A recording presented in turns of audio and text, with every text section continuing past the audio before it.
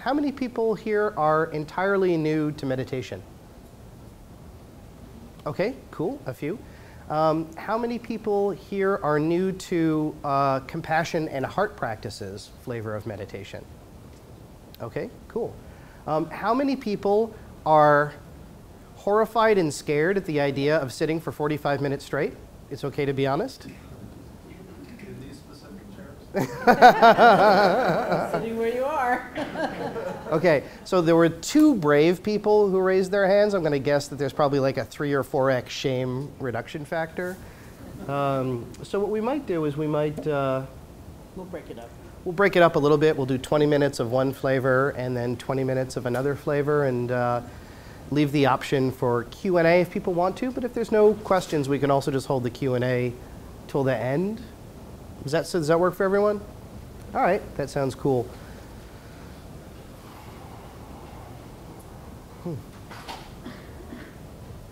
All right, well, you want to jump in?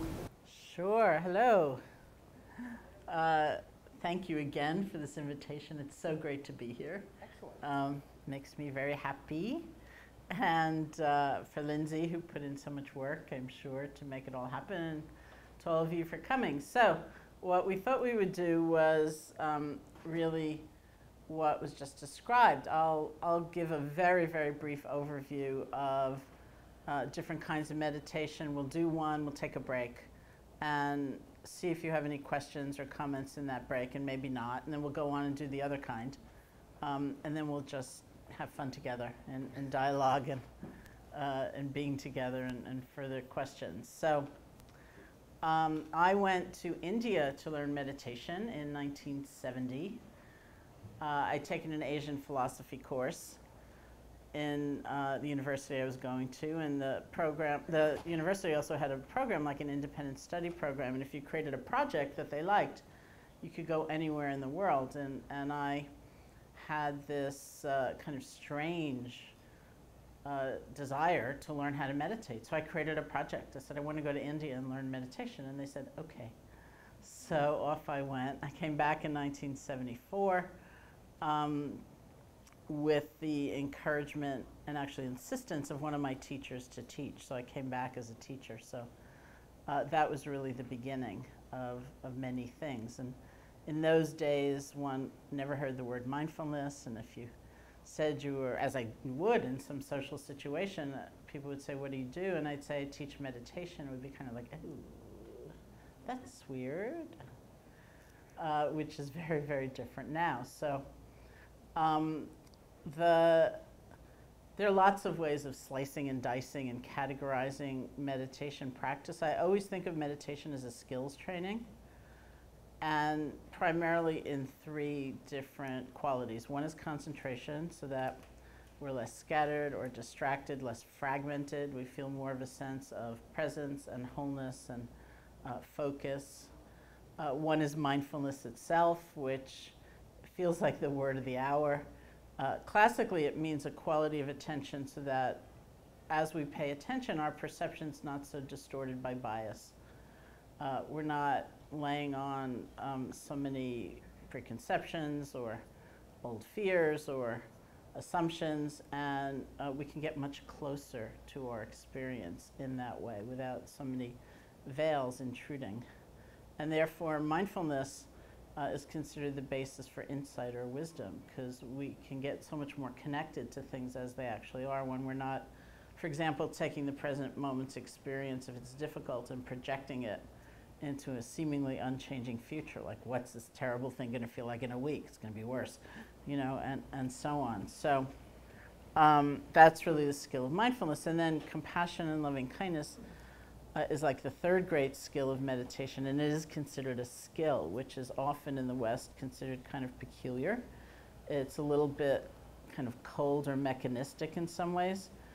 We think like the idea of training in compassion is it's just off-putting, and I don't know if it's that we tend to think of compassion as a gift, and you've either got it or you don't, and if you don't, you're out of luck, or it's like a seemingly spontaneous emotional response, and there's nothing you can do. But another way of looking at it from the point of view of meditation is that compassion is like an emergent property of how we pay attention. And if we shift the way we pay attention, so for example, we're not overlooking someone or looking through them or discounting them, we're actually looking at them, then because of that different quality of attention, there will be a different sense of connection and therefore compassion. So it too is a kind of attention training. So in terms of the larger ways of practice, there's some practices that really are largely about cultivating mindfulness, where our goal is not to have a particular experience at all, but to change our relationship to whatever experience comes up. So we're more present, we're more aware, we're more balanced, and there's more insight that can develop. And that's the first practice that we're going to do. It's very kind of, many of you I'm sure are very familiar with it, a very classic practice where you start with awareness of the breath, which is certainly not the only way to lay a foundation, but it's such a common way, in part because, as my early teachers would say, first of all, you don't have to believe anything in order to feel your breath. It's not tied to any kind of dogma or faith tradition or lack of faith tradition. If you're breathing, you can be meditating. And then, as one teacher said, I always found it very charming, he said, the breath is very portable. So, you know, we come together, it's like a formal, determined sitting. We're gonna, okay, now I'm going to come together and sit with people. And we get used to coming back to the moment and coming back to ourselves using the vehicle of the breath. And then you're at work, or you're in traffic, or whatever it is. You have that means of returning. And the other set of practices, which we'll do next, while they involve, to a certain degree, the development of mindfulness and a greater clarity about our experience, I call them sort of like the stretch. And that is a sense of realizing that our attention can be highly habituated in certain ways. And we're just going to see what it's like. It's like an experiment. We're going to see what it's like when we step outside the confines of that ordinary way of paying attention. And that's that whole group of concentration practices based on compassion and loving kindness and so on. They're not meant to be pretentious and weird and phony, which is often the, you know, the feeling like, ooh, that's a little off-putting. But in truth, I think they're pretty radical, because it's like taking some risks with our awareness in ways we don't necessarily do. So, for example, if you think about that person you normally look right through because they don't count in some way, what happens when you look at them instead of through them? Or if you're the kind of person who at the end of the day is looking back at yourself through the day, and you pretty well only remember the mistakes you made and the things you didn't do really perfectly and what you could have done better, let's just say. I have no idea what you're talking about. Nope. No one ever does. And then the stretch is not to pretend, oh, I had a perfect day, I did everything magnificently, but not to be limited by that, right? To include also, wow, I have that to be grateful for, or I did that well, or there was that goodness in what came my way, right? So both sets of practices, the mindfulness practices that help bring us closer to our experience, and those practices which are like experimenting with awareness, are based on inclusion. We include experiences in a field of awareness. We include more and more beings in a field of connection. Okay, so rather than my saying more, we'll practice some, and then we'll get into some discussion. So, all right. Don't look at that clock, whatever you do. Clock is a test. So to begin with, we're going to do a sitting based on, primarily on mindfulness practice. And interestingly enough, the core value of this kind of practice is said to be balance. Unlike other pursuits we might engage in or other endeavors we might have where we get into a kind of acquisitive, almost grabby kind of mode, like, well, if I have a great sitting, I can leave at the break, you know? Instead, the work is to bring our system into greater balance with the belief that out of that balance will come the insight and the growth and awareness and so on. So said that some of that balance is experienced right away in our posture. You want some energy in your body. You want to see if your back can be straight. But not like so much energy, you're really hypervigilant and you're all uptight. You also want to be relaxed, but not like so relaxed that you're way slumped over, as though you couldn't care less. So see if you can feel your way into what feels like a balanced posture.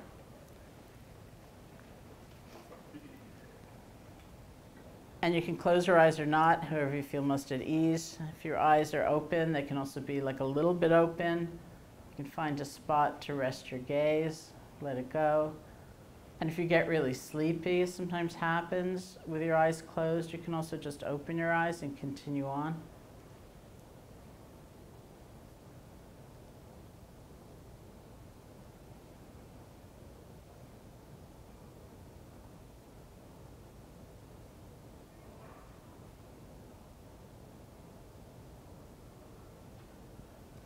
Very often we start by listening to sound. It's a way of relaxing deep inside, allowing our experience to come and go. And of course we like certain sounds and we don't like others.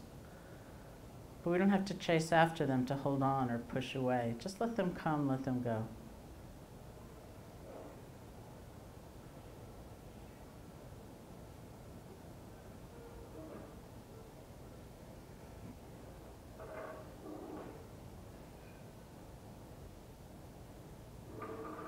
It's like the sounds wash through you.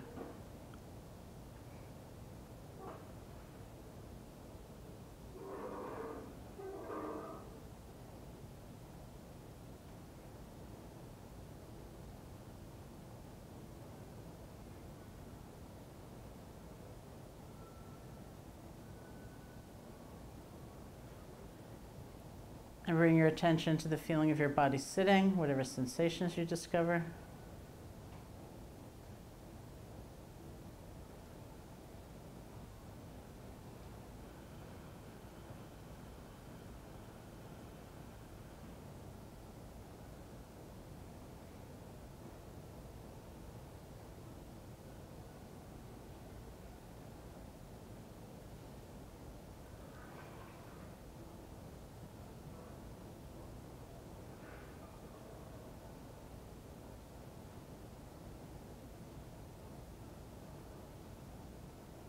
Bring your attention to your hands. See if you can make the shift from the more conceptual level, like fingers, to the world of direct sensation. Picking up pulsing, throbbing, pressure, whatever it might be. You don't have to name those things, but feel them.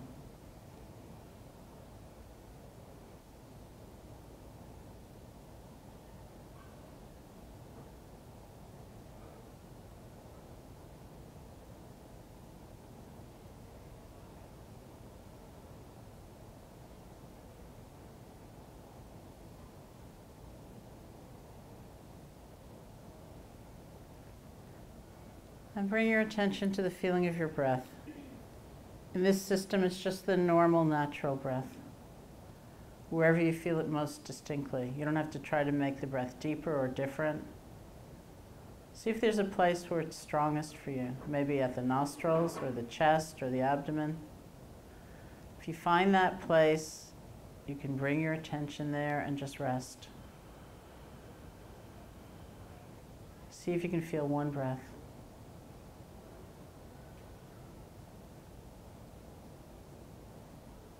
Without concern for what's already gone by, without leaning forward for even the very next breath. Just this one.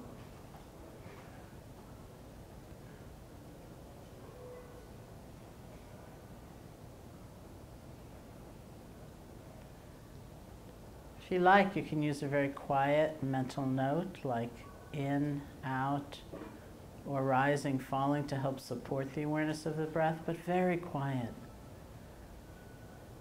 So your attention's really going to feeling the breath, one breath at a time.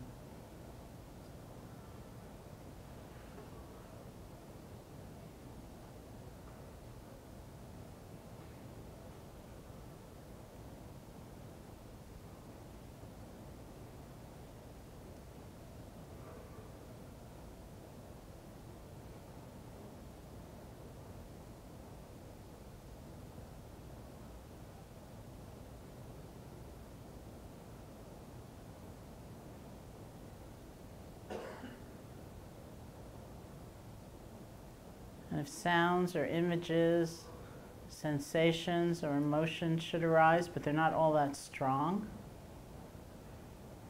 if you can stay connected to the feeling of the breath, just let them flow on by. You're breathing. It's just one breath.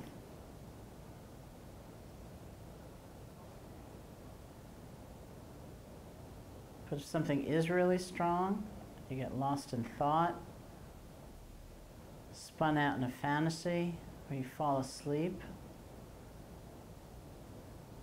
you get really disconnected from the breath, don't worry about it. We say the most important moment in the whole practice is the moment after you've been gone, after you've been distracted. That's the moment where the training actually takes place. We practice letting go gently. We practice beginning again. Maybe you have to do it again 10 seconds later. Doesn't matter. We let go. We begin again. Just shepherd your attention back to the feeling of the breath. And if you have to do that a few billion times in the next few minutes, it's okay.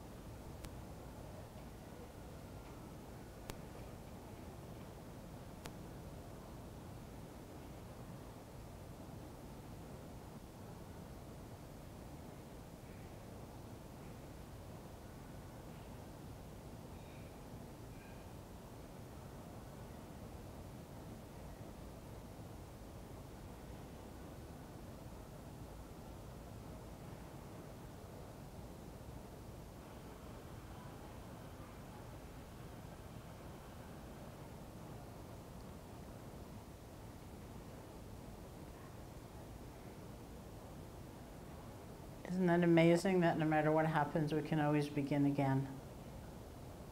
Maybe you went far, far, far away for a good long time. It's okay. It's what one of my teachers called exercising the letting go muscle. We practice letting go, and with a full heart, not feeling diminished or that we failed, we start over.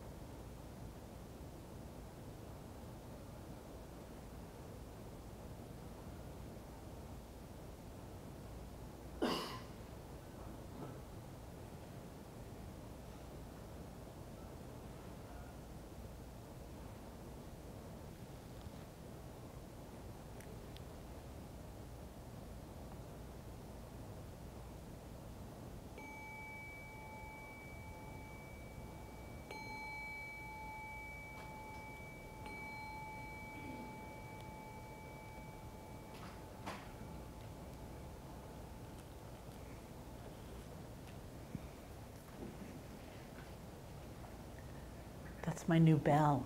I had to use it. It's so beautiful. Okay, do you have any questions about anything you experienced or anything I said, or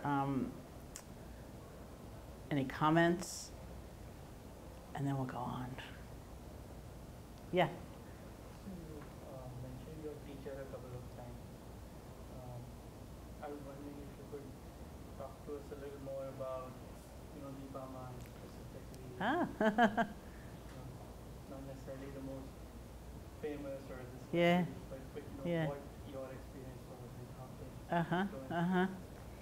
Okay, so the question was, since I had used the phrase my teacher or my teachers, especially I had one teacher, this woman named Deepama, who was not famous, and she was not a celebrity. Somebody wrote a book about her. The second version of it, I think, is called Deepama.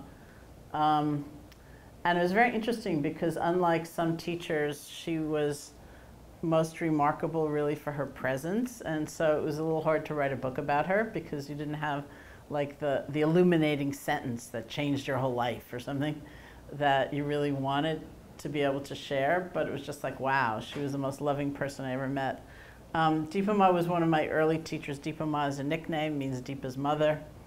And she was the person actually who told me to teach. She's the reason that I became a teacher. She was most impressive to me really because of her story. She was a woman who'd been through tremendous suffering in her own personal life. She'd been put into an arranged marriage when she was 12 years old, and she and her husband actually fell deeply in love, and then they didn't have children for about 18 years, and then they had 3 children. 2 of her children died, and then one day her husband died really suddenly. He just wasn't feeling well, and he died by that afternoon, and by that evening, and she still had 1 daughter, Deepa, to raise, but she was completely grief-stricken. She just went to bed. She couldn't get out of bed. And they were living in Burma because her husband had been in the civil service, and the doctor came to see her, and he said to her, "You're actually going to die of a broken heart unless you do something about your mind. You should learn how to meditate."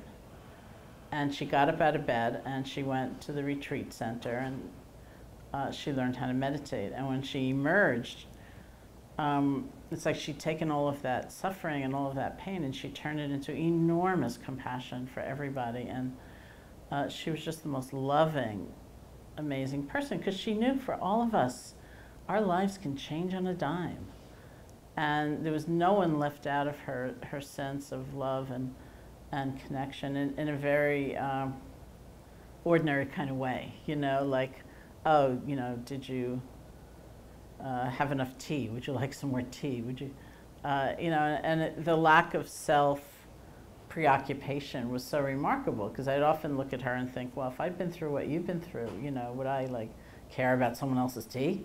Maybe not, you know, but she had used all that in a beautiful way. So when she told me to teach, it was 1974, and I went to say goodbye to her in Calcutta. I was coming back for what I was absolutely convinced was a very brief return to the United States before I went back to India to live the rest of my life there, being a student. And she said, when you go back to America, you'll be teaching. I said, no, I won't. And she said, yes, you will. I said, no, I won't. And she said, yes, you will. I said, no, I won't. And then she said two things that were really extraordinary. One was, she said, you really understand suffering, that's why you should teach. And I'd never thought of like the personal pain I had gone through as having been a credential for anything, really, you know. You really understand suffering, that's why you should teach. And then she said, you can do anything you want to do. It's just your thinking you can't do it that's going to stop you. And I left her room thinking, no, I won't.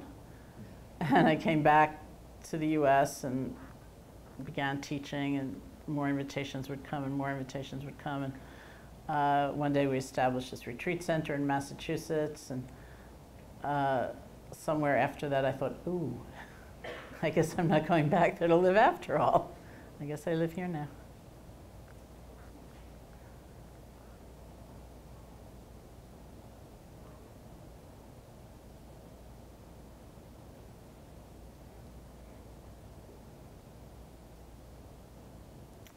Anybody else?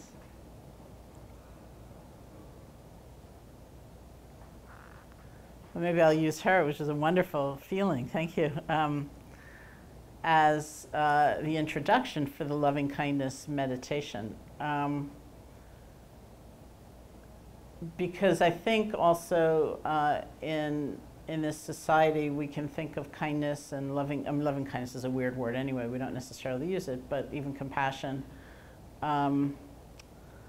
as weakness. I mean, someone told me if you Google compassion, very quickly fatigue will come up.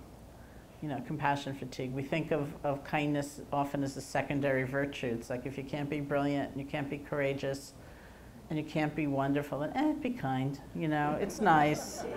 It's not great, but it's good. You know, it's good enough, kind of. But I think of somebody like Deepa, and it is great. It's a great, great thing to encounter that kind of caring energy from somebody where you really feel they're not in it for themselves. They're just wanting to help or be there or be present, or just energetically, that field is so amazing. And I don't think of her with a kind of scorn like, couldn't do anything else with your life, so you became loving. You know, is like, it's a very different quality of appreciation that I think we actually do have when we think maybe about people we've encountered or so on. So one of the problems with mindfulness practice is the word and the words that get associated with it, like accept things the way they are, you're going to be with your experience without judgment. It can sound so passive and so complacent, like you're just going to sit there no matter what. And so it takes a real exploration to understand it's a dynamic, vital relationship. Like once I was teaching somewhere and I started the instructions in the same way, like sit and listen to sound, and somebody immediately raised their hand and said, well, what if it's the sound of the smoke alarm I hear? Should I sit here and be mindful of the sound of the smoke alarm, or should I get up? And I said, I'd get up. You know, but just hearing the words, I'm going to accept things the way they are, it can sound a little dull, you know, like that. And of course, there are tremendous problems with words like loving kindness and compassion. And I think it demands that same kind of exploration and experimentation to get a deeper sense of what's meant. I think of loving kindness as an acknowledgement, a very deep acknowledgement of the connection that exists. It doesn't mean that you like somebody. It doesn't mean you're going to take them home. It doesn't mean you're going to give them all your money or any money. It means this almost like bone deep acknowledgement that our lives have something to do with one another. And so many things bring us to that understanding. Certainly environmental consciousness brings us there, or even epidemiology brings us there, economics brings us there. What happens over there doesn't nicely stay over there. It ripples out over here, and what we do, it matters because of those waves of connection. It's just the nature of things. And so it's not always pleasant, but it's true that our lives have something to do with one another. And the lived reality of that, the heart's response to that, is what we mean by loving kindness. Doesn't mean you're forcing a certain feeling or emotion that isn't really there at all. It's more that sensibility, that real sense that everybody counts, everybody matters. Maybe my favorite expression of loving kindness came when I was teaching in Washington, D.C. It was in this rented space, which was an elementary school. And they had the rules of kindness on these sheets of paper along the wall. And my favorite rule of kindness was things like, respect everyone on the inside and on the outside. But my favorite rule of all of them was everybody gets to play. Everybody gets to play. Everybody's not my best friend, but everybody gets to play. So that's very much the sense of loving kindness. And we practice in the way I described, not forcing a feeling or trying to pretend you feel something you don't, but kind of stretching our awareness to pay attention to the people we usually ignore, to consider the good within ourselves instead of only the mistakes we've made. We kind of play with our awareness in various ways to see what might then follow in the nature of care and compassion.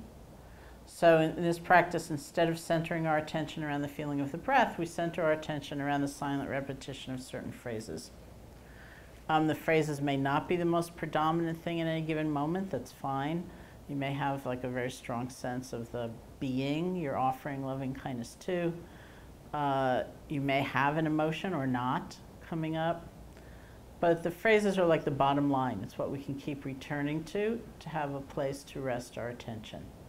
And the phrases are the conduit for our attention. It's the way we're paying attention in a different way. The phrases are words, and therefore they're going to be imperfect. So I usually suggest to people, choose good enough phrases. So they're not bothering you. Even if they don't seem absolutely perfect. The idea is to choose phrases that are kind of general, so that you're not constantly thinking, like, what about you? May you be happy? Well, I don't know about you. Like, you get really lazy when you're happy. Maybe you be content? No, content's even worse. You'd really go, it's just like, because the power of the practice is going to be from the gathering of all of our attention behind one phrase at a time. We want to keep things simple, right? Again, it's like letting go and returning is the movement of the practice, and that's how it develops through paying attention in different ways. The construct, the grammatical construct of the phrases is usually may I and may you. May I be happy, may I be peaceful, may you be happy, may you be peaceful. Some people don't like that. It sounds too much like pleading or imploring. One of my friends told me, she told me it was the hortatory subjunctive part of speech. And she said it's like you hand someone a birthday card and you say, may you have a happy birthday. May you have a great new year. It's a blessing. It's a gifting. It's actually a generosity practice. It's gift giving. We're giving ourselves that quality of energy. We're giving someone else that quality of energy. Okay, so the basic bookends of doing the practice are starting with yourself and ending with the extension of loving kindness to all beings everywhere, to all of life. And what you do in the middle might be different all the time. Maybe you have a friend who's in trouble, so you want to include them, or someone you feel very grateful to, you want to include them, or whatever it might be. So I'll guide you through just one variation of the many possibilities of doing it. So again, if you sit comfortably, and you can close your eyes or not,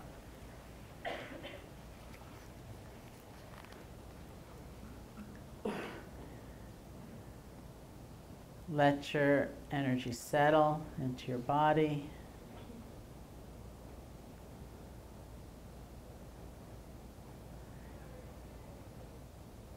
see if there are 3 or 4 phrases that work for you as that sense of gift giving for yourself and ultimately for others.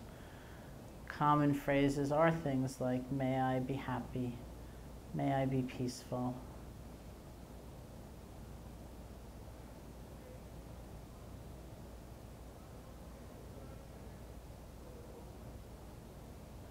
May I live with ease, which means in the things of day-to-day life like livelihood and family, may it not be a struggle. May I live with ease. May I be happy. May I be peaceful. May I live with ease. Or whatever phrases you want to use. And just gently repeat them over and over again with enough space and enough silence so that it's a rhythm that's pleasing to you.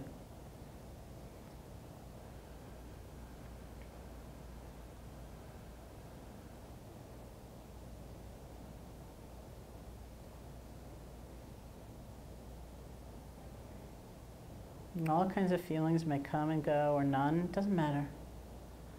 The power of the practice is in that complete, wholehearted presence behind one phrase at a time.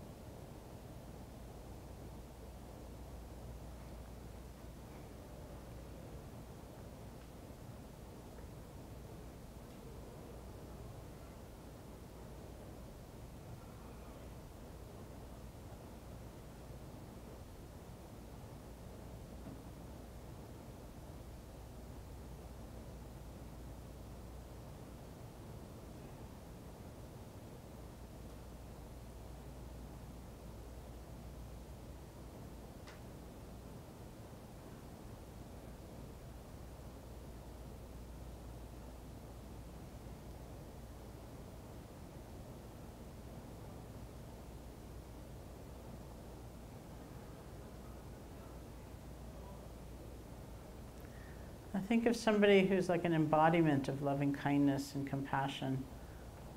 Maybe you've met them, maybe you haven't, maybe they exist now, or historically, or even mythically. And imagine that being offering loving kindness to you. And put yourself in the position of the recipient.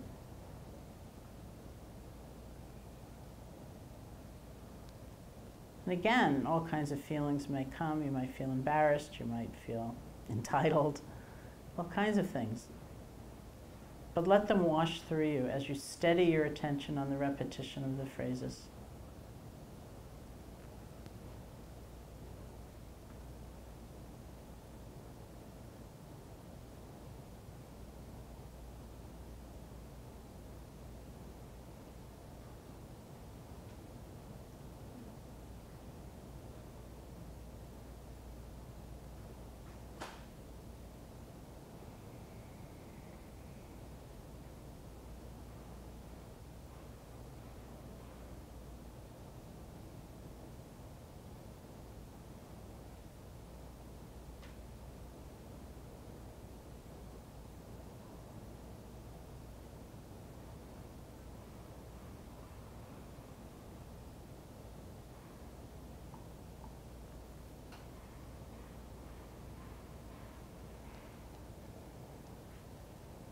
Maybe it's that being or someone else comes to mind who's been like a mentor for you, a benefactor for you.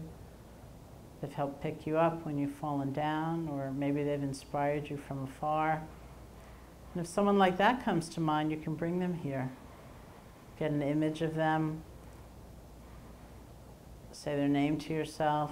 Get a feeling for their presence and offer the phrases of loving kindness to them. Give them that same gift. Again, even if the words are imperfect, it's okay, because they're the conduit for the heart's energy.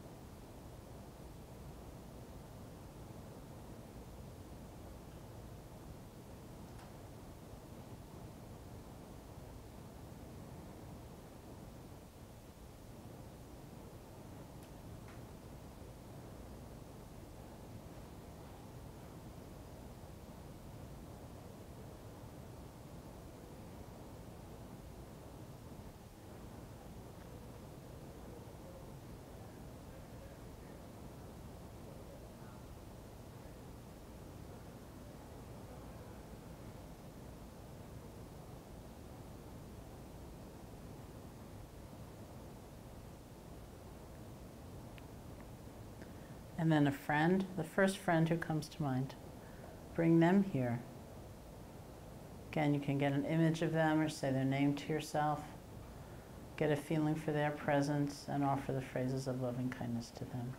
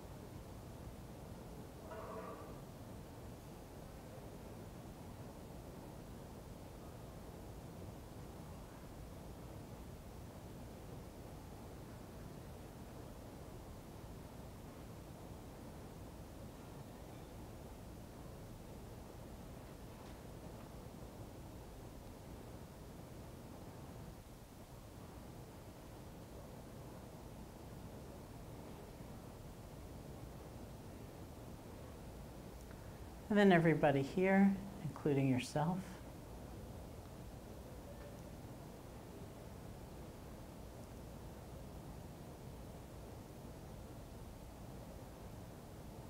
May we be happy. May we be peaceful. May we live with ease, or whatever phrases you may be using.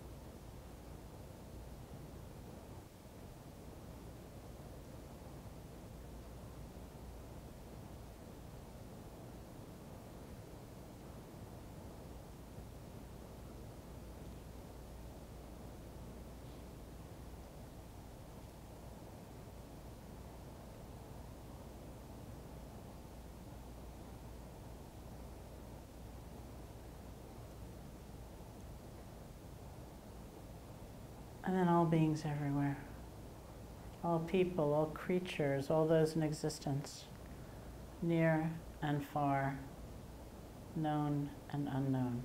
May all beings be happy, be peaceful, live with ease.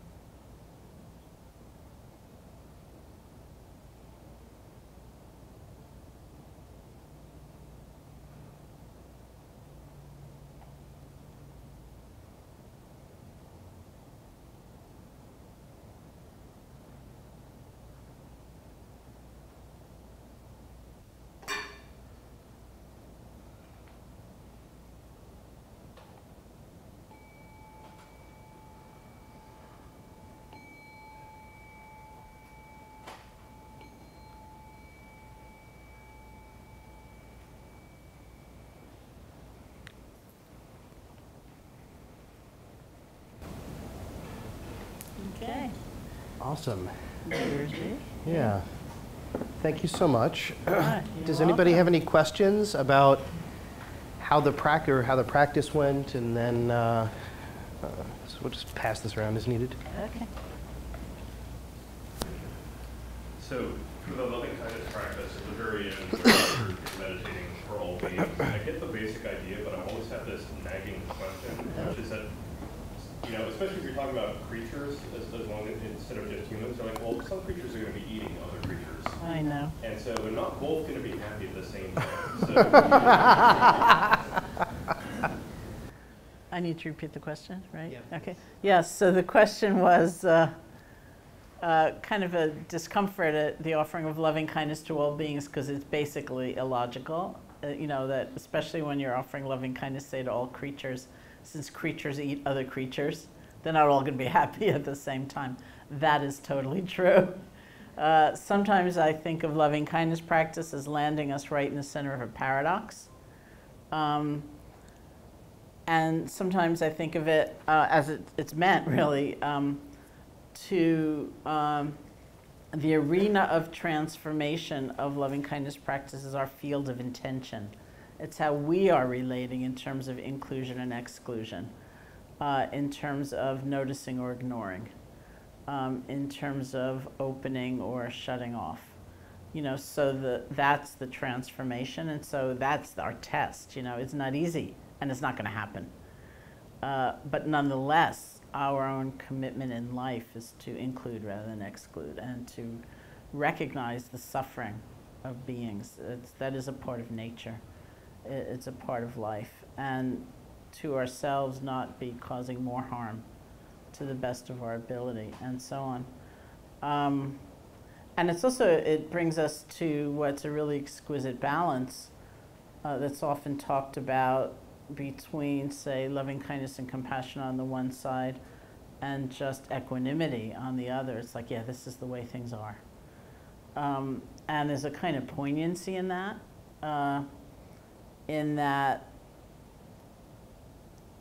you know, I often say and feel, it's too bad it's not my universe to control, because it might be better if it were, at least I think it would be. But it's not. You know, whether it's an immediate situation, one-on-one with a friend or a colleague, or it's kind of more global look at the nature of things. We want beings to be happy, and we can't make it so. And yet we need to do what we can do. That's not a call for passivity, but what we do needs to be done in that context of understanding. You know, can't make it so. Yeah. Do you want to?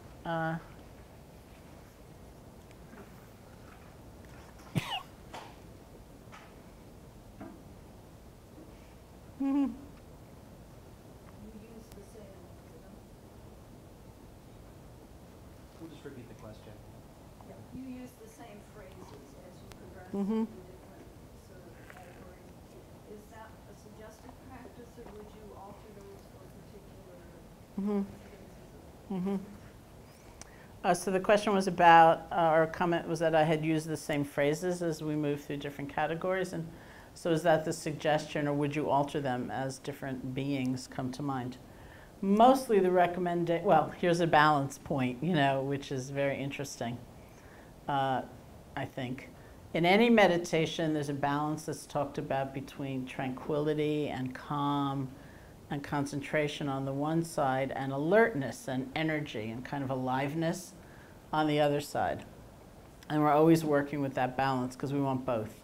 We want to be more tranquil and calm, but not like so tranquil and calm that we're in a stupor. And we want to be alert and interested and connected and learning and investigating, but not so much so that we get agitated and restless. So in every technique, in every method, we work around that balance. And especially sometimes in loving kindness practice, because it's so active and because these are real beings and relationships are complicated, I tend to encourage a lot of work on the kind of tranquility, calm, concentration side, because there's almost nothing easier in that practice than to go off with a lot of energy in a story, you know, like, well, I thought you were my benefactor and it worked for a while, but Then I remember that one time when I called you and you weren't really there for me. So maybe you're not my benefactor. Maybe you're my difficult person, you know. Maybe you're in the wrong category. I don't have any benefactors. Oh no, I'm so forlorn. You know, it's very easy because these are, you know, relationships are complicated. We're complicated, and so we're bringing that right into the meditative arena.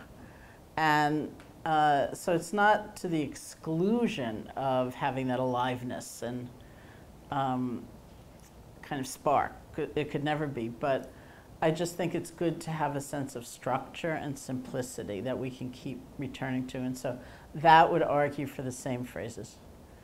You know, so you're not sitting there thinking, what was my phrase again? You know, like, and yet sometimes someone will come to mind and they'll almost bring their own phrases with them. So you just switch. You know, it's not going to be one of those like agitated sessions. Yeah.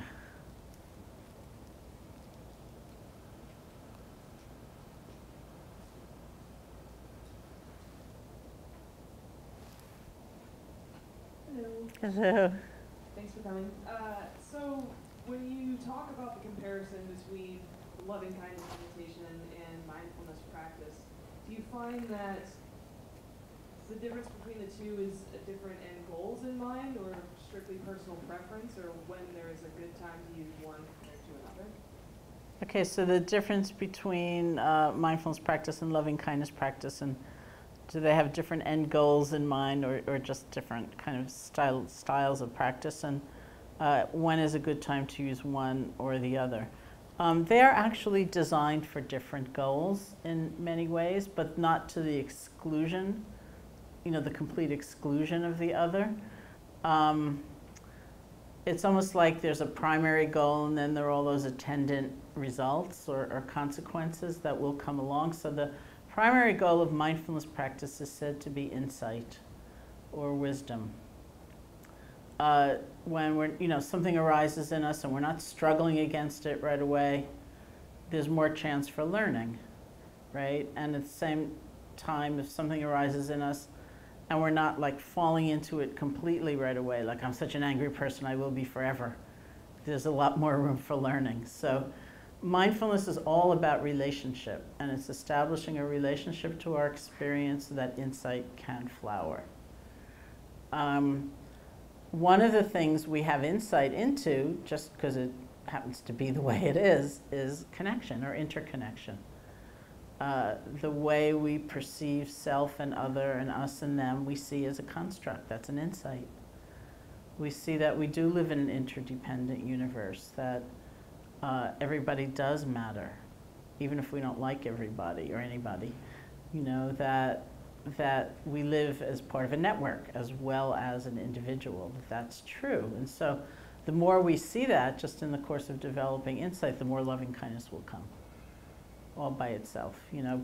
But you may also have insights into all kinds of other things. And that's really what the mindfulness practice is designed for. And loving kindness practice is really designed to, first of all, it's an antidote to fear. And it's about inclusion in attention and really broadening the way we pay attention. You know, what do we pay attention to? Who do we pay attention to? What's the quality of that attention? And the primary purpose of it or benefit will be the experience of loving kindness. It's really it's a different way of being. It's like, just as an example, friends of mine who are performers tell me that, look, one in particular had terrible stage fright. And so she would commonly get up on the stage and she'd look out at those people, you know, who she knew were just sitting there waiting to judge her mercilessly, and really be afraid of them and really dislike them, and then she'd get more and more uptight. So there was this huge sense of like, the other is out there just waiting to get me, right? So she got in the habit of getting up on the stage and doing loving kindness practice. And then it was different. It wasn't that she, you know, got sloppy or didn't care anymore, but there was almost a sense like, okay, we're here together. And I know that even if one makes a mistake in that kind of atmosphere, it's different, right? It's a different sense of connection. It's a different sense of community. So that would be where loving kindness practice goes. Along the way, there's a lot of insight. It just happens because you're paying attention, right? And you're also stretching your attention. So you see, ooh, you know, like, I didn't know that I had this power of love, or I didn't know that this was arising in me and I'd pull back because I was so embarrassed, or I didn't know that this person whom I really don't like is not just the enemy.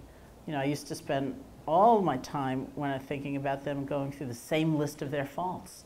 It wasn't like I found new faults, I just the same list again and again and again. Look what happens when I actually broaden my attention. I still think they're not that great in all those arenas, but look at that, there's also this. Or what if this, somebody told me the story after I'd written my most recent book about work, and she said that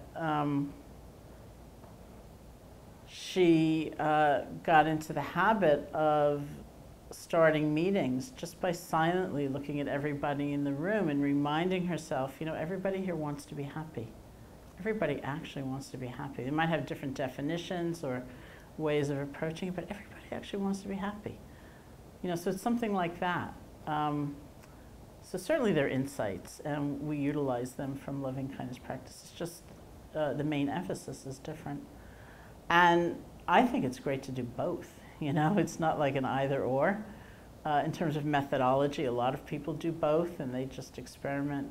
These days, like when I sit, which is every day, which we can talk about, my practice, my formal practice is really mindfulness practice, but I have a commitment to do loving kindness practice whenever I'm waiting, and I count every mode of transportation as waiting. So every airplane, every taxi, walking down the streets of New York, I silently keep repeating those phrases for myself or for someone I'm encountering, and it's so much more fun than what I'm usually doing on an airplane, whatever that is. And it's a whole other way of being. And it's all, you think about all those times during the day when we're just kind of filling in the time. And think about not doing that, but actually doing some loving kindness practice. So there are lots of ways of bringing them together. Do you want... Yeah, we can jump into some others. And for part of this more conversational part about the application of sort of this kind of meditation, it's really important you guys feel comfortable sort of joining in the conversation. So if you want to take the conversation a certain direction, feel free, and we can do that. But I'd like to throw one more question in about the actual mechanics of the practice itself. You know, I've been on heart practice retreats, and there's someone in the corner who's getting over some childhood trauma and really having a breakthrough and very obviously being really emotional about it. I think it's easy to have an expectation with this practice of having a strong emotional response. Can you speak to the idea of what should one expect while you're doing this sort of thing? The question was, what should one expect while doing a heart-centered practice? Well, I think that's a fascinating question anyway, and I think it's crucial in terms of being able to continue a practice. So, you know, I said that when I first came back from India, if I'd be at some social situation, people would say to me, what do you do? And I say I teach meditation. They would kind of go, ew. Well, nowadays, the single most common response I hear is, I'm so stressed out, I could use some of that. Or I hear what I find very amusing, my partner should really meet you. They could really use some of that. Or I hear, I tried it once, I failed at it. I tried to meditate, I couldn't do it.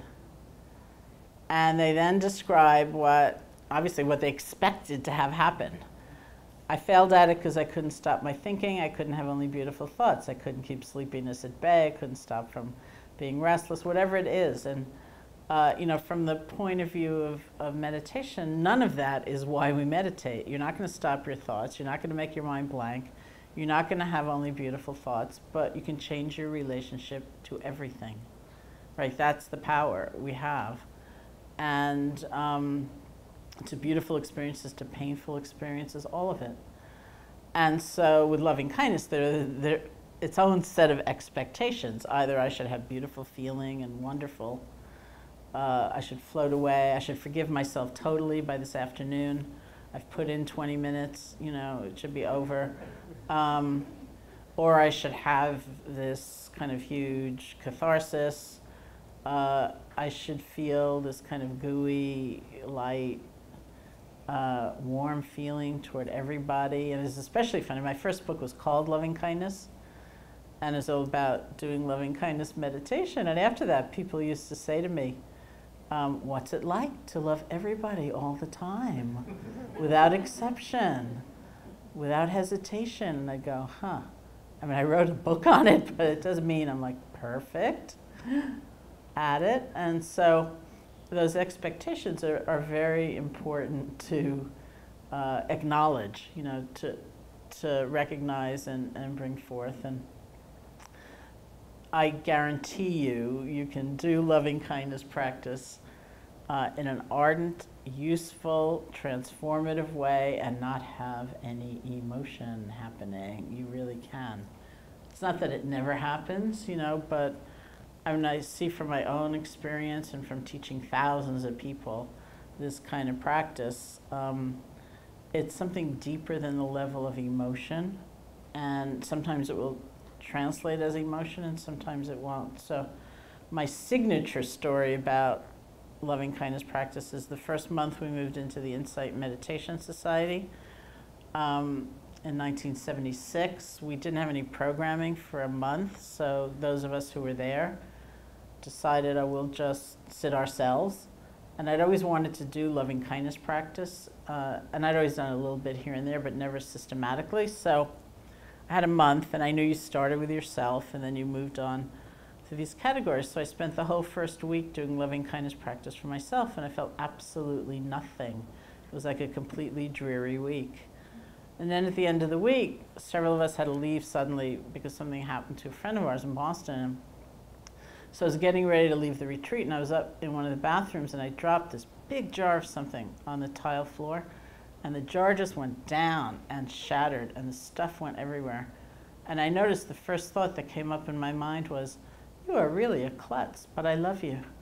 And I thought, look at that. You could have given me anything, and I could not have honestly said something was happening during that week, but something was happening. And I have seen that thousands of times, which is one of the reasons it's difficult for people to continue their meditation practice, is because I think we tend to look in the wrong place for results. We need to look at our lives, not necessarily at that 20-minute period a day where we may not have the great breakthrough or float away or whatever it is, but we will be different. So let's talk about the practical applications of compassion. So does compassion make you a sucker? What about assholes? Do I need to repeat that? No. This means the YouTube video might get a parental warning. Okay. No, it does not make you a sucker. I mean, that is one of the great, it's of great interest to me having this conversation. Because that, of course, is what we think, that you're going to be too nice, you're going to give too much, you're going to get exhausted. But I think a very rigorous investigation, and certainly in a personal, experiential level of compassion, shows us it's not the same thing as being devastated by someone's situation. Because then we're just exhausted. We have nothing to give, right? Years ago, I was teaching in the Soviet Union. It was still the Soviet Union, and I'd gone with my friend Joseph Goldstein in a tour group, because you couldn't go and apart from that in those days. And every afternoon, Joseph and I would disappear instead of going to look at some museum, and we'd go to someone's house to teach, and with a translator. And I was talking a lot about compassion, and I noticed that every time I did that, I just get a sense of like a really funny feeling in the room. And finally, I said to the translator, when I say compassion, what do you say? And they said, oh, you know, it's the state where you feel like broken by the suffering and nearly destroyed by the suffering. And it's like someone has taken a giant stake and driven it through your heart. And I thought, well, no wonder there's a really funny feeling in the room. Seems very Russian. Yes, it is very Russian. But, you know, we can go there and imagine that that's compassion, where that is more like devastation. Or we can think, oh, I'm just going to give in too much. I'm going to be too nice. So the way we usually distinguish it is going back to what I sort of said before, that loving kindness and compassion affect our field of motivation. It's why we do things. It isn't necessarily going to determine what we do, right? We might be coming from a genuinely loving and compassionate place, but our sense of discernment in a particular situation, in a particular context, might be that we need to say no. We need to be fierce. We need to be kind of intense. And that's going to be based on wisdom, you know, on it's like our best guess of what's most appropriate in that context. But we don't have to be coming from a hateful place.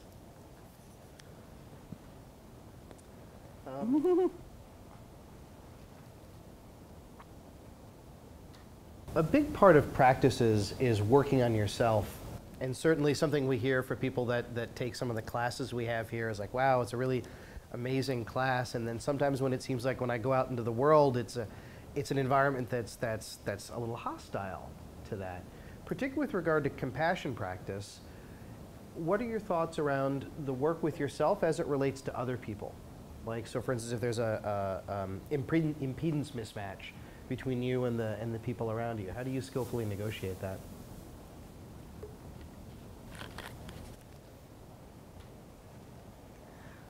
You mean in the sense that people are not responsive to your compassion? Right, or operating, or for instance, you're operating in a compassionate way, and then maybe the group mores are less compassionate.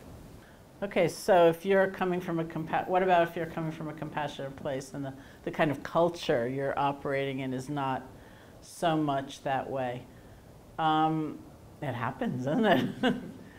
I think we can, again, you know, going back to what I was just saying, I think it's clarifying our intention, which doesn't have to become the lowest common denominator.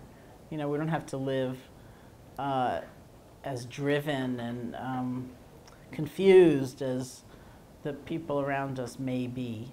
And yet, there's more or less skillful means of expression that we do the best we can to develop as skillful a way of communicating as possible. So instead of saying, you know, you're all losers and you have no heart and you're pathetic, you know, there might be a better way of saying that. And really being very truthful about that, but not in a way that is putting down others. So for example, one of the things I think about these days is I really believe we live more and more in a culture of being taught that you will feel better about yourself by demeaning others, and that if you can put others down, you're going to feel better. Years ago, a friend and I were watching the Winter Olympics, and this couple got up and executed this dance on ice, and then at the instant they stopped, it seemed like without even drawing breath, the commentator barked out, "Lacks artistry." And my friend and I were like rolling on the floor. It was like, give me a break. These people just danced on ice, you know? It's like not easy.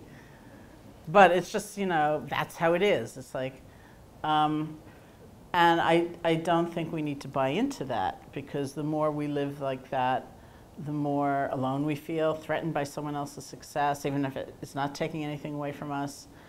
Like we're in endless competition, not just the people we're competing with, you know, or against, but we're, you know, constantly in this state of feeling ripped off by someone else is enjoying, and it's not that fulfilling or happy a place to be, and we don't need to buy into it. but we don't need to, be condemning in a sort of nasty way. Like I am the one who understands how to speak to people, whereas you people don't.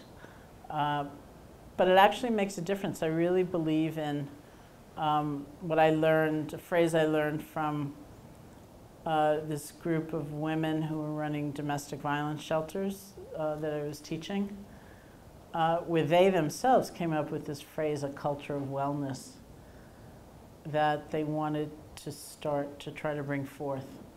And I think it makes a difference. One of the things about meditation practice is that it can be really useful during times of emotional distress or difficulty.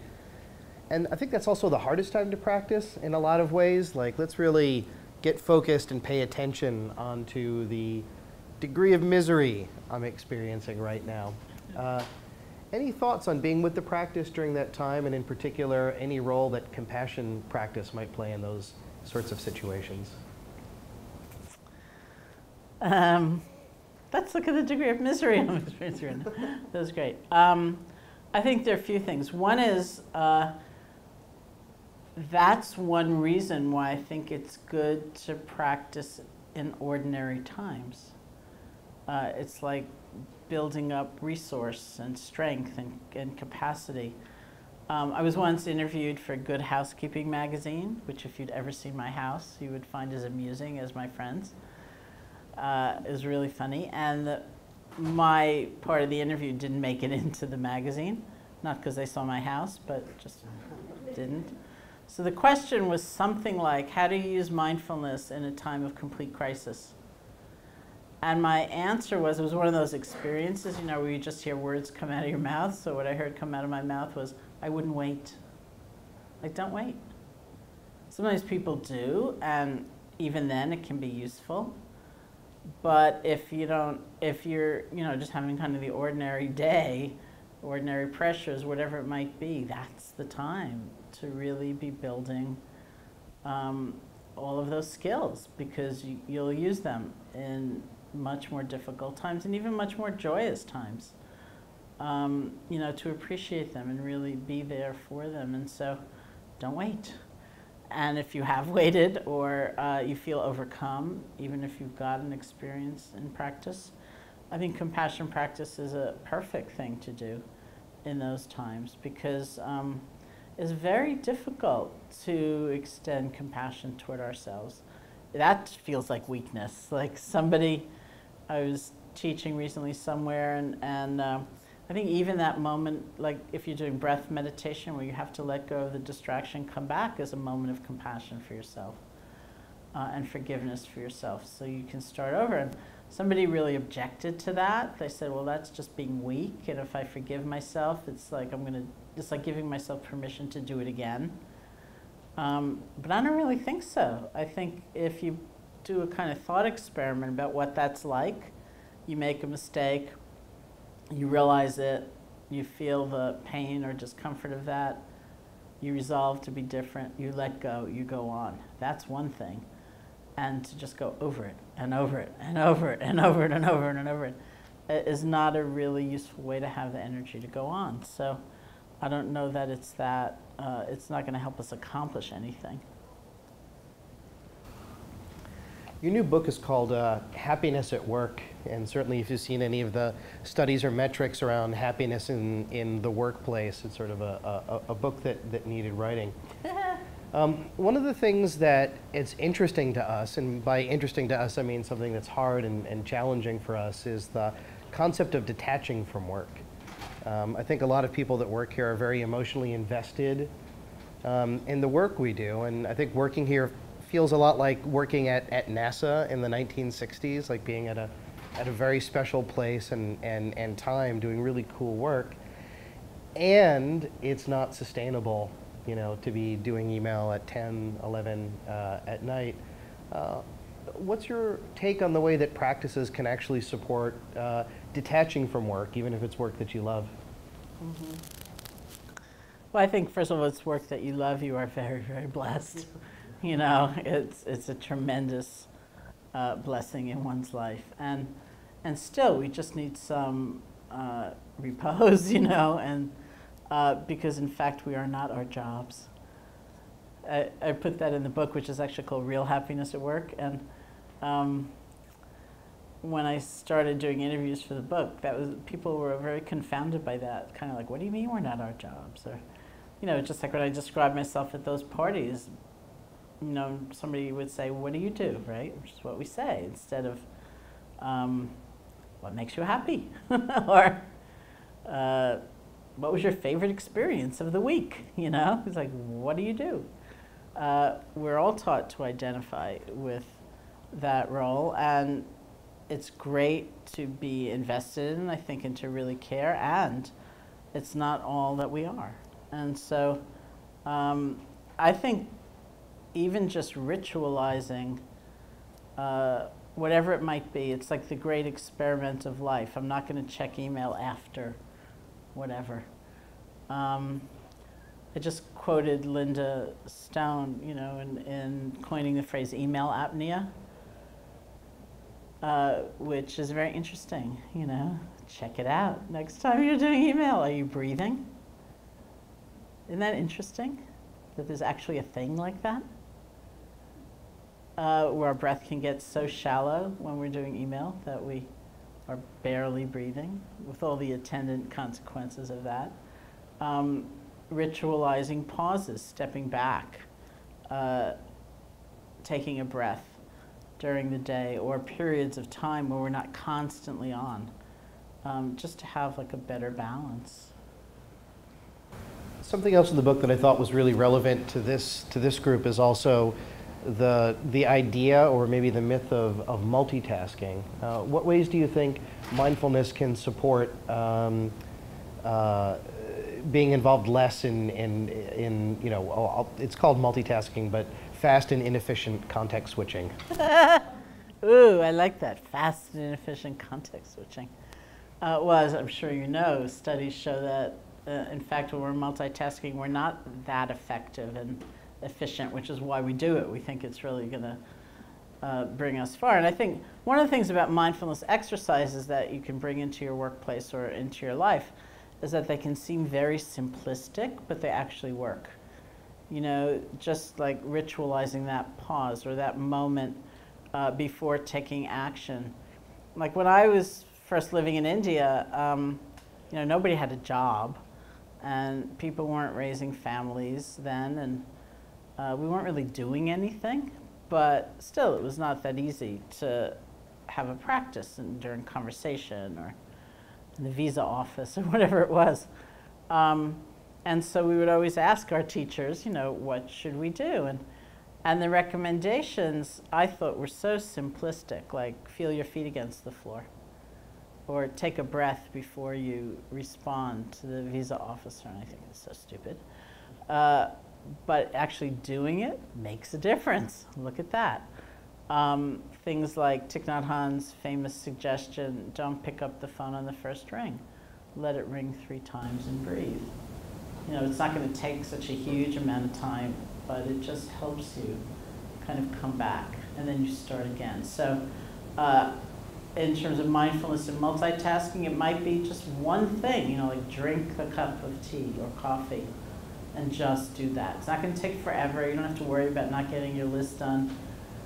But rather than drink the cup of tea and check your email and be on the conference call and have something else going on at the same time, you know, take a few moments and just do that fully and then see what happens. As a follow-up to one or both of those questions, you know, we talk a lot about getting into flow experiences at work, you know, and getting totally absorbed in what you're doing. And it almost seems like that's a very different skill and a different experience to being mindful.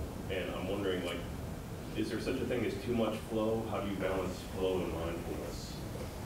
Mm-hmm. So how do you balance flow and mindfulness? I think they're actually connected in that mindfulness doesn't need to be, and as it's practiced, you know, it doesn't need to be like so labored or stylized or effortful. It really becomes this kind of flow. And I also think that sometimes what we think is flow is just kind of distraction. if it's not born out of a kind of attention, you know, or interest, or some powerful passion for what we're doing, then we know we're just kind of drifting. But we think it's like we often use this example as a joke of like a typical 5 or 10 or 15 minutes in a meditator's mind, where you're sitting and maybe you're with the breath, and then you think, I wonder where I should go for dinner. And then you think, well, you know, it would be good to get a vegetarian meal. I mean, I spent, you know, the whole afternoon meditating, and after all.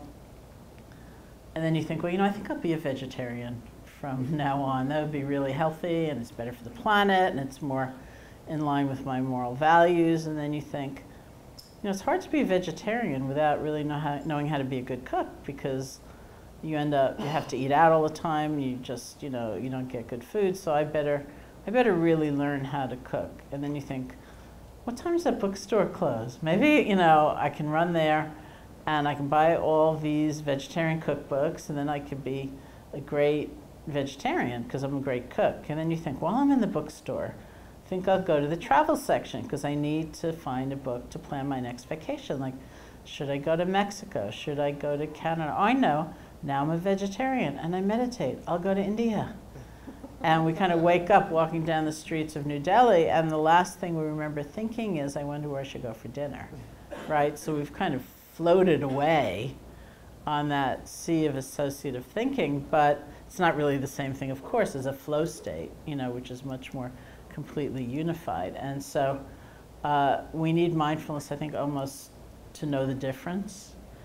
And mindfulness will move into that, you know, more and more.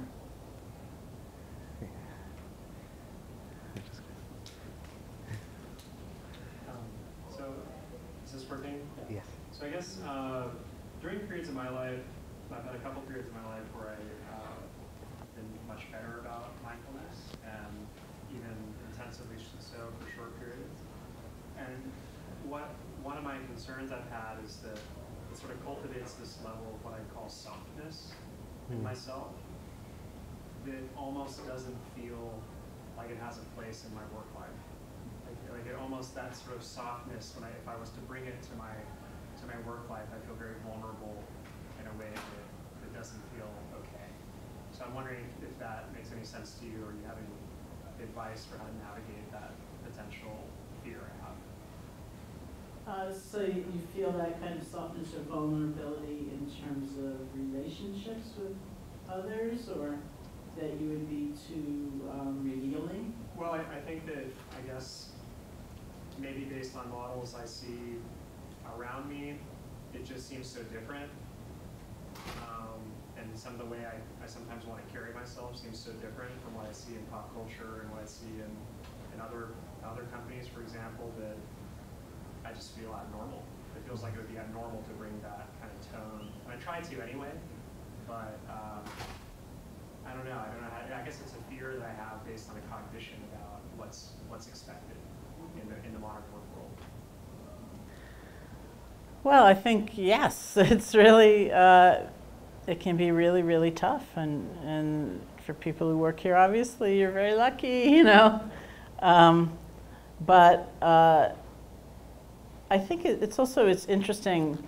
Sometimes it's interesting to be brave, you know, and just to see what happens and how much of it is our own apprehension and how much of it, again, you know, things need to be expressed as skillfully as possible. But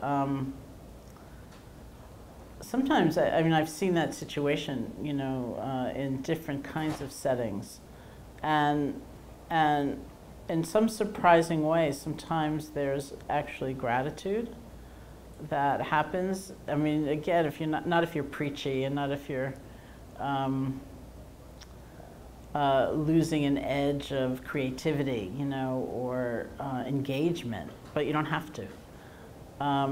You can be coming from a different place. And I've just seen lots of times when someone in a group, a collective, is really grateful for somebody pointing out, like, just their being. Or maybe we don't have to do that, or I don't have to do that, or I can't bear to do that, you know. In some way, I'm going to have to try it in this way, or try this direction. And that's how things change, really, is I think by one person, you know, being able to be authentic in some way. To add to that. Yeah.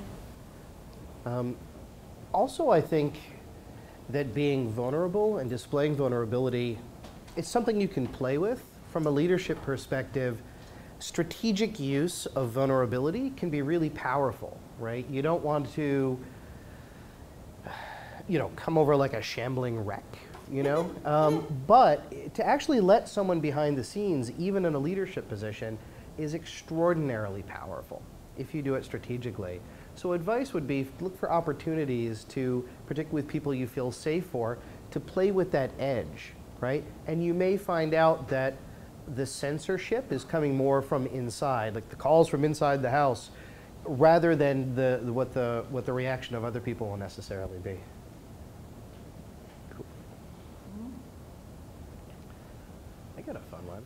Yeah. So one of the reasons why I'm so grateful that Sharon is spending the afternoon with us is, if you look at what's going on with like mindfulness and meditation, and some of you may be going to Wisdom 2.0 this weekend, or saw Time magazine, or maybe even friends or relatives are asking you about this thing if they know you're into it. It wasn't always that way. It's a really recent phenomenon, and one of the things I'm very grateful for Sharon is, you know, she's one of the OG original gangsters who took these practices in the late 60s, early 70s, and thought, wow, these might actually work in the US. And I think to arrive at that conclusion in 1971, like, is sort of a hell of a thing. Yeah. And especially to be here, you know, so could you have imagined, it's 1971, everyone's wearing bell bottoms, sideburns, big hair, that one day that mindfulness would be sort of the buzzword? And what do you think of the positives of that, and what are some of the negatives of that? And are you, like, how does it feel? Like, what's that like? Oh, and also thank you for doing that whole bringing it here thing. Oh, yeah, thank you. I got a new phrase, an OG. OG. Yeah, OG. Original gangster, wow. No, I never, ever, ever would have imagined. None of us did. And I have to say, honestly, that our coming back, well, I told you the story about Deepa Ma telling me to teach. You know, it wasn't like we had a strategic plan or even much of a vision. You know, Joseph Goldstein, Jack Cornfield, and I began teaching together, and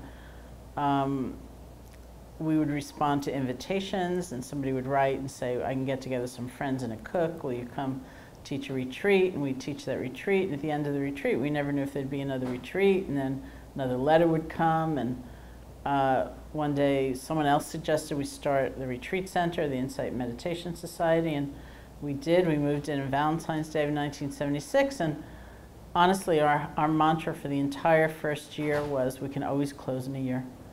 We'll just close it in a year. If it doesn't work, if no one wants to learn how to meditate, we'll just close it in a year. And we couldn't get a mortgage. The property, which, have any of you been there, by the way? Yes. It's a great retreat center in Barre, Massachusetts, and it's a big building. It was a novitiate when we bought it, so it's kind of like this institutional building that can sleep about 100 retreatants plus staff, about 20 staff people, and 80 acres of land, and it cost us $150,000 in 1976, which we didn't have. So we raised $50,000. The Fathers of the Blessed Sacrament, which were running it, they gave us a $50,000 mortgage, and we couldn't get a mortgage from the bank. So these three people had to personally co-sign a loan for the money for the other $50,000. And so they didn't like it much when we kept saying, we can close it in a year. We'll just close it in a year, because they would have lost their money.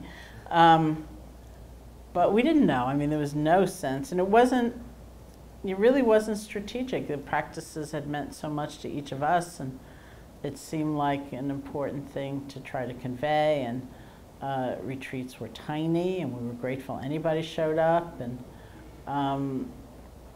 and very slowly, things really began to change. I never would have imagined this, and I think it's great.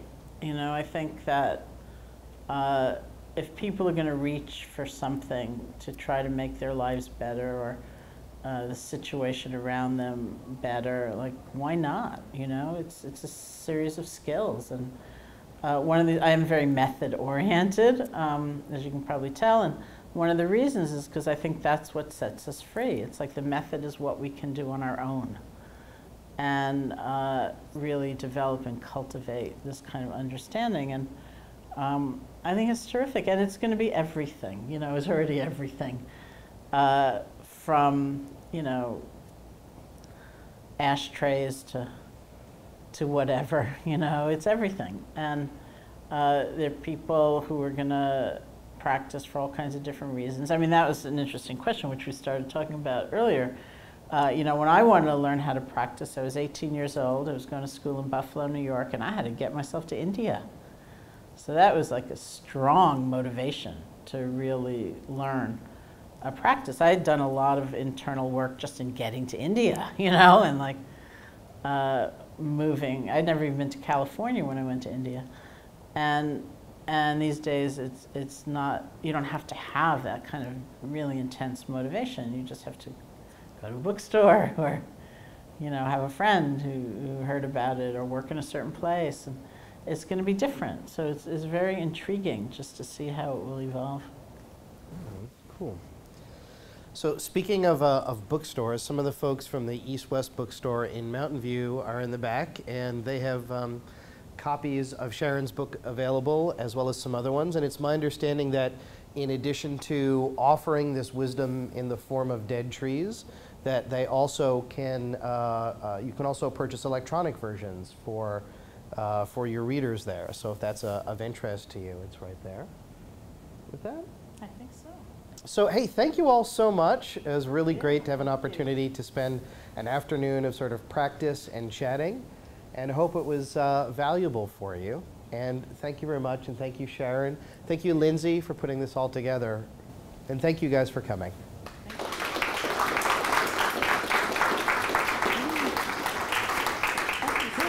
My pleasure.